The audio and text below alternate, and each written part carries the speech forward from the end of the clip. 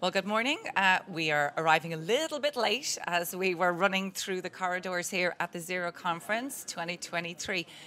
So I had a great chat with Megan Lawrence of Nike yesterday in our main conference room, and I was like, we have to get Megan to talk about Fly Ease, but not just Fly Ease, but Yes. Fly Ease and how Nike are starting to look at this as a universal design, or maybe you have always done so. But we got to talk about the shoes. Okay. And we got to talk about where accessibility is being positioned in Nike now and where you see the future. Yeah. Okay, so first thing I want to just start with, can you just tell us, first of all, a little bit about Megan? Yes. And your role in Nike and your commitment to accessibility over the last several years. Yeah, brilliant. So I am the Global Director of Accessibility and Disability Inclusion, and I run the Center of Excellence at Nike. Now, we have the Center of Excellence in our DEI team, and I think that's important to call out because disability is a core way that we define diversity, and accessibility is integral to the way that we deliver equity. And so I think that's a really important reason why we are positioned where we are. Yeah, so I'll say that on accessibility is a way in which you deliver equity. Love. Yeah. So you have been with some big brands before. You were previously with Microsoft, right? And now you've been with Nike a year. Yes. So, first of all, delivering the Center of Excellence is extraordinary. What are the 4 pillars that you're doing within the Center of Excellence? Yeah. So we really are looking at 4 strategic areas of investment. The first one is disabled employee experience. We want to ensure that employees with disabilities are having a great experience, as well as how we're bringing on new disability talent and really thinking about building that culture of disability inclusion through training and development. Mm-hmm. The second one is about accessible design, which is where the shoes come in. We're going to do shoes? So we're going to do shoes here in just a minute. They're coming. They're coming. And so we really have this long history of developing adaptive product, including footwear. But I believe there's so much more that we can do as we think about the role that technology and physical product like footwear may come together. The third is about inclusive brand. So we want to tell authentic stories about people with disabilities.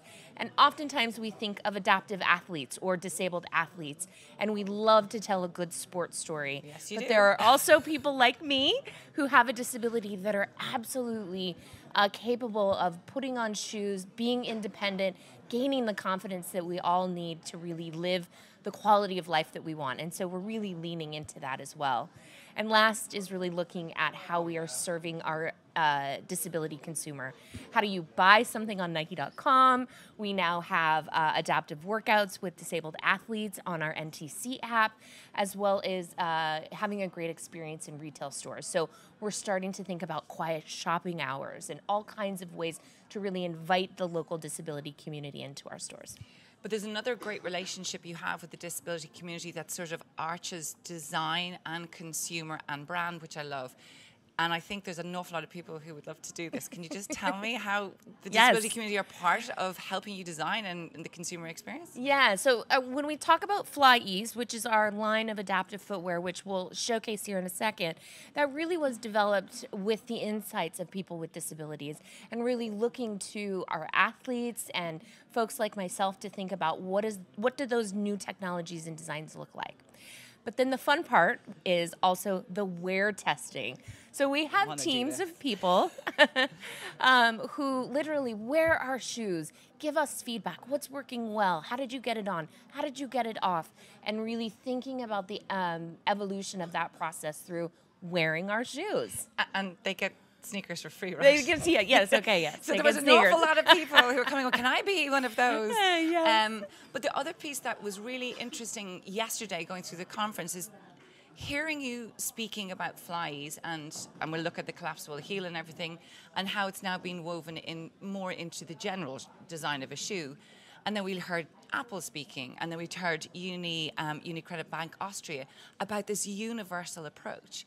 But the power of the brand and the power of brand to radically change how we see inclusion and how we see disability and accessibility. Was that one of the reasons that you joined Nike? Because it's like a huge brand, right? Absolutely. And I think there really is no other brand in the world that has this positioning to change the global narrative on disability, to show disability as a strength, to see disability as part of movement, of sport, of self-expression, of beauty, of fashion. And so to me, that's really exciting as we lean more into the center of excellence and think about product that we're going to see coming out in the future. So we're going to talk about our shoes, but one thing I just want to say, you don't have to be a massive athlete to love these sneakers, because one other great line other than just do it is every body an athlete, isn't Yes. it? This is about, you don't have to be the world's greatest basketball player to love these shoes. So drum roll, please. Okay, let's talk about the shoes. Let's talk about the shoes. Okay, so first of all, I have brought my favorite pairs of flies. Now, the first thing I want everybody to remember is that we have adaptive footwear in many of our models, right? So if you love running, we've got a running pair of sneakers, right? Yeah. If you love Jordans, we've got a pair of Jordans here today, right? Okay, we're going to change that, but that's okay. And so really thinking about the availability of a shoe that fits what your needs are and your styles, as well as price point. So we have sneakers from $40 up to $240, depending on what you need, where you're at in your current situation. Okay, with that, first of all. Can I hold the mic for you? Yes, thank you. We're going to go with my favorite pair of sneakers right here. Now this has a collapsible heel, right, which we call a tailgate, which allows you to put this on completely hands-free. So I'm going to stand up and demo it here. And this isn't smelly, sure it's not. It might be, but luckily you don't have smell-o-vision. So I can simply slide my foot right into the shoe and then use my toe or any part of my body to simply slip it right off. So again, this is a hands-free model that makes it super, super easy to put on and off. And we have several hands-free styles. Can we do that again from the front? Yeah, just so we can see it. Here we go. So just slipping your foot right in. Again, it's got that little fin tailgate on the back. I can take my toe and then easily exit my foot. That's round one. I wear these everywhere. I love these shoes. Are these your airport shoes? These are airport shoes. Yeah. These are dog walking shoes. These are, oh no, I have to go to the grocery store because I need milk shoes, right? In a hurry. Yeah.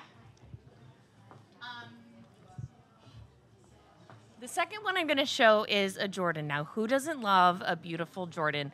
Now, if you are thinking about fashion, we are seeing women in beautiful suits with sneakers on, right? Me. Yeah, exactly.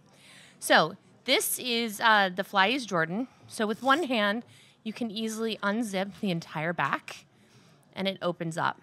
And if you need a little bit more customization, you can go ahead and open, and the whole shoe opens up.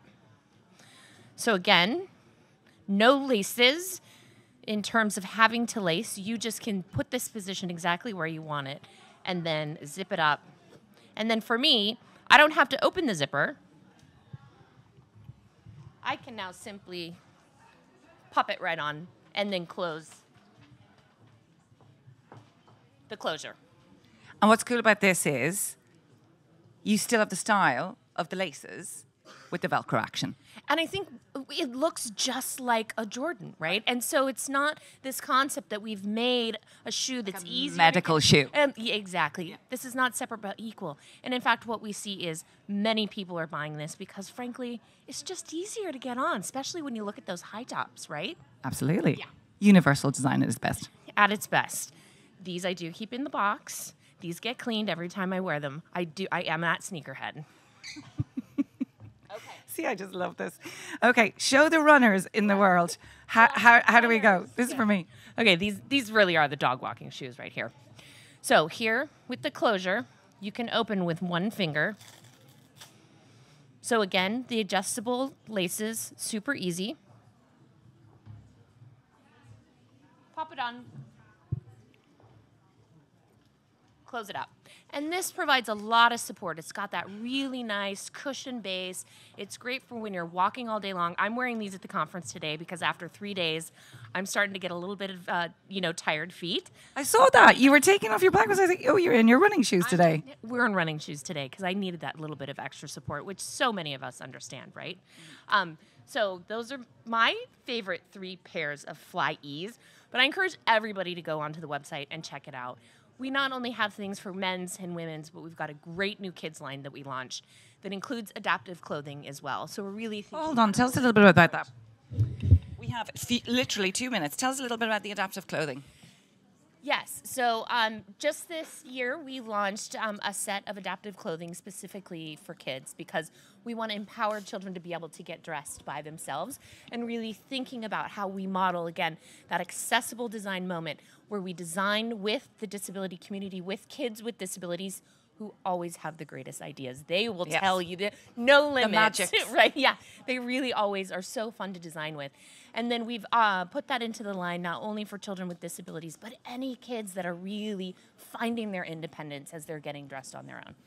So I interviewed Susan Scott Parker here a few days ago, and she was saying, we will fail the disability community if we do not help business find solutions for us. I think this is one of those great examples of where you are in partnership together to help business become the greatest ally for inclusion in the world. And I think the thing I'm most excited about is when you're talking about mainstreaming a lot of your designs into the brands. That is the mic drop, right? I think so. I mean, I think this is really where the disability community begins to shine because it is through the insights of people like myself and other disabled people where we're really thinking about elevating everyday products that you buy simply and easily online or in a store.